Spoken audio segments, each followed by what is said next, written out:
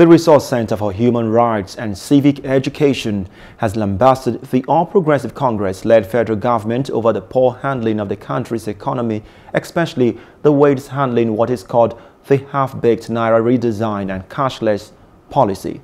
The executive director, Comrade Ibrahim Zerikulahi, said Nigeria is bleeding from all fronts and experiencing many difficulties which have serious implications for the welfare and well-being its citizens due to bad and poorly implemented policies.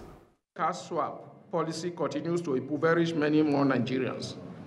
When the benefits and drawbacks of the currency redesign and swap policy are considered, there is no doubt that it is a colossal failure and an unmitigated disaster. Criminals, money launderers, and vote buyers have taken advantage of the CBN system's porous nature to conceal their illicit wealth, while ordinary citizens who require only little amounts of cash for daily survival have no access to the currency.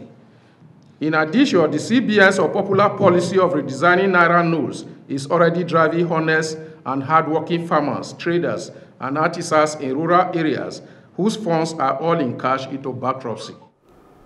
He spoke about the bimodal voter automated system BVAS, urging INEC to fight for the integrity of the machine.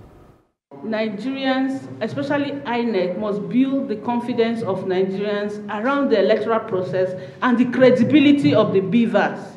If the BVAS has become so important to determine an election, it means that Nigerians must be continuously vigilant.